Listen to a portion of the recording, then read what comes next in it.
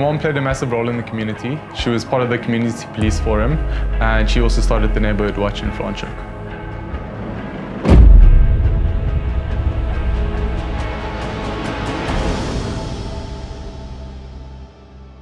For me, it was boring sitting at home doing nothing, and going out on the road was the exciting part for me, and that's what our memories were made out of. Helping the community, helping others. And then the older I grew, I was like, okay, I'm there, I need to actually make a difference. I actually need to see what's happening. And I did a first aid course when I was still at school. I used to run along with ambulance services. If there was an accident, I used to just go up and see where I can help until the ambulance came, stop bleeding, the basics. And I think that's where I really started enjoying it. I then in 2010 did my basic life support course.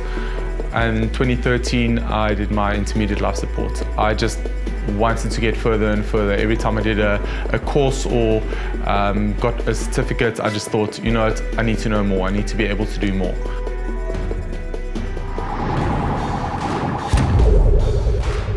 My mom was known for the person that you can phone in Franschhoek if there's any emergency. Whether it's car troubles, whether it's someone breaking in, whether it's someone that cut themselves, she would always be available to assist.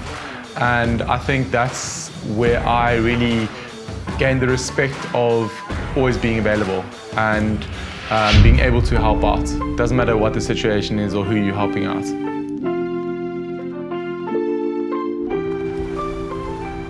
I've lived in Franschhoek my whole life.